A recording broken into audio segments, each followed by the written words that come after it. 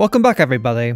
I thought I'd make a quick follow-up to my last video, as this game has only been out for a few days, and yet things are moving rapidly and much of the information I talked about in my previous video is already outdated.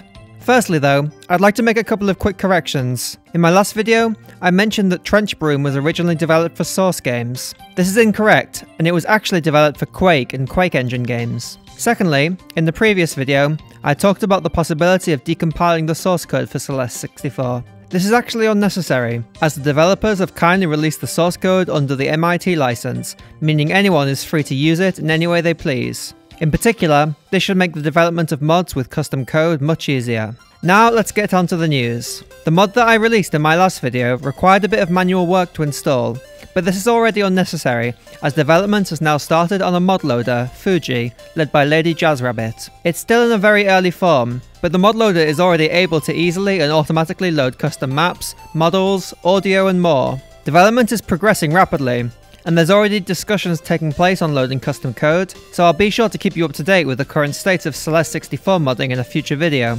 Secondly, there's now a Discord server specifically for Celeste 64 modding. The server is still in its infancy and is pretty quiet right now, but this will be the go-to place if you want to keep up to date with Celeste 64 modding news and get involved yourself. That's all for now. If you'd like to support the channel and get early access to what I'm working on, like pre-release builds and source code, be sure to become a patron on my Patreon. Thank you so much for watching, and I'll see you next time.